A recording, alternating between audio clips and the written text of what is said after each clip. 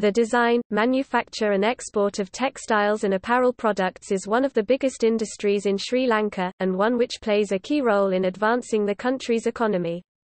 The apparel industry of Sri Lanka employs about 15% of the country's workforce, accounting for about half of the country's total exports, and Sri Lanka is among the top apparel-producing countries in the world relative to its population. Topic development. Sri Lanka's apparel industry began to grow significantly in the 1980s as an alternative to India's garment manufacturers, because of its open economic policy as well as the trade and investment-friendly environment. Under the multi-fiber agreement, quota regime, Sri Lanka became an attractive new venue for businesses.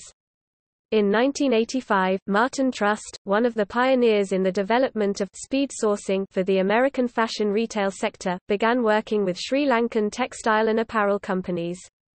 In 1986 and 1987 he established joint venture partnerships with the Omar Group, formerly known as LM Apparels and part of the Brandix Group, and the Amalian Group, which helped make the country more competitive through knowledge transfers and technology, attracting further foreign investors. These were the first of nearly 24 joint venture companies in Sri Lanka which made the country competitive in the garment sector. Including Trust's partnership with German brassiere maker, Triumph International, and Sri Lankan company, Mars Holdings, to create a new venture called Bodyline. When the US and other countries eliminated quantitative restrictions on garments produced in China, many garment facilities in Sri Lanka were consolidated. As of 2010, most of the exports to the US are from Mars or Brandix, with smaller amounts coming from the Herdaramani Group and J.J. Mills Groups. Together, these three companies account for a majority of the value of exports of garments to the U.S. market.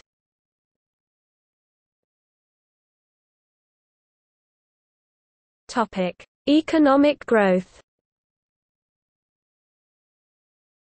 Over the next few decades, the apparel industry grew to represent Sri Lanka's #1 export.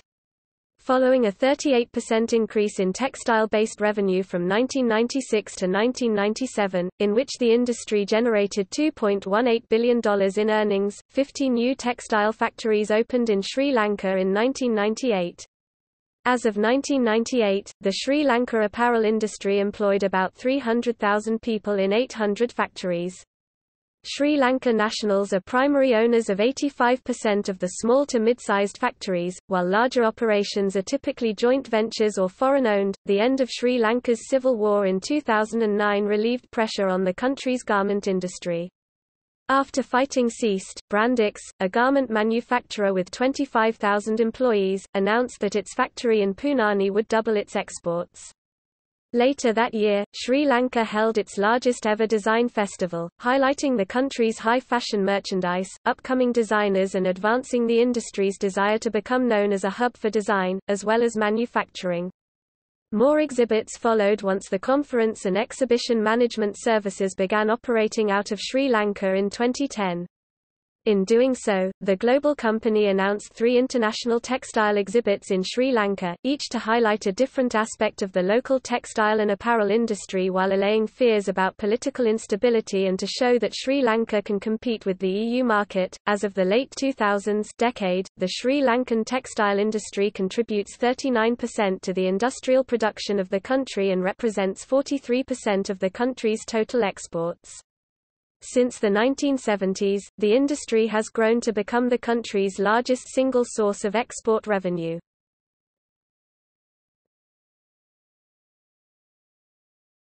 Topic: Trade partnerships.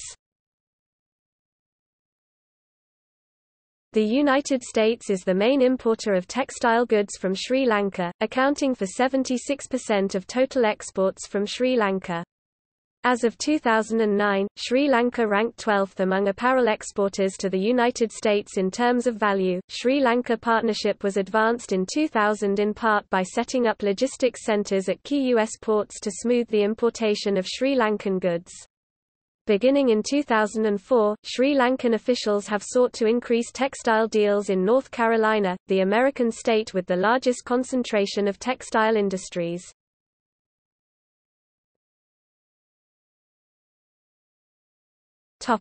Social responsibility. Sri Lanka's apparel industry has invested much in achieving recognition for what the Daily Mirror calls its conscientious standpoint in apparel production.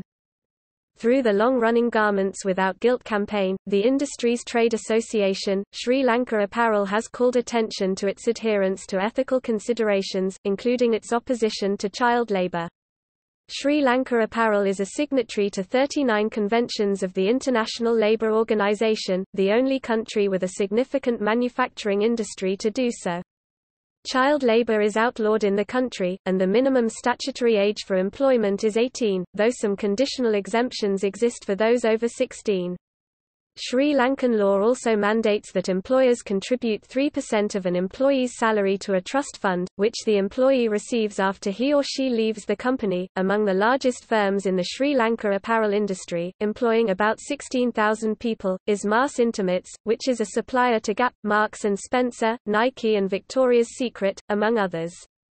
In recent years, Mars has placed a strong emphasis on corporate social responsibility, for which it has been recognized with a SEMA Financial Management Award in 2007.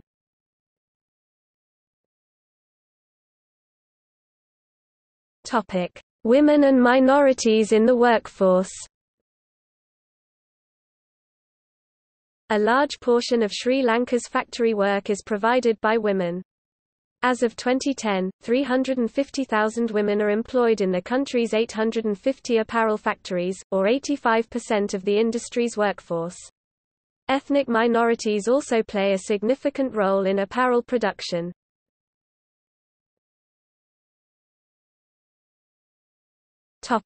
See also: